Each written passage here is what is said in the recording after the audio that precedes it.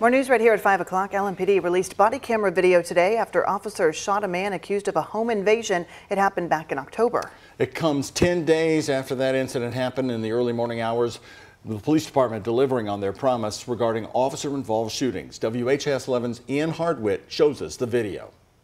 Put the gun on the ground. LMPD officers spend several minutes trying to tell the home invasion suspect Sylvester Price, who's wearing red plaid, to put down his gun. Price yells for help. He never releases the weapon. Put the gun on the ground. Hey, watch your muzzle. After moving from the backyard, Price begins to flee officers.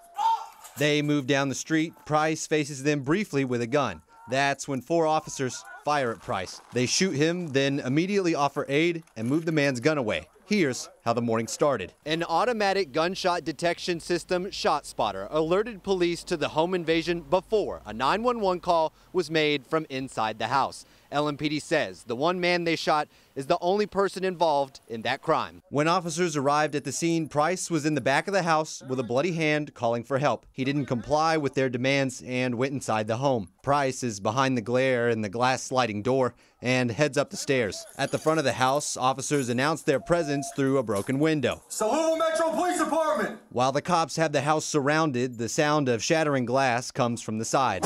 Then Price moves to the neighbor's backyard. It's from there the police continue to tell him to put down his gun before the chase begins. LMPD provided still images of the body camera footage showing Price pointing the gun. Squad car video shows him turn around, pointed at officers, then turn around again, hands up briefly before they go back down. It's just a few seconds before they shoot him. More video shows the family leaving the house. Other pictures provided by the department show bullet holes in a child's bed inside. LMPD's Public Integrity Unit is investigating. Chief Jackie Gwen Villarroel says copies of the case will be provided once complete. A copy of the case is turned over to the Commonwealth's Attorney's Office for determination of final disposition. In Louisville, Ian Hardwitt, WHAS 11 on your side.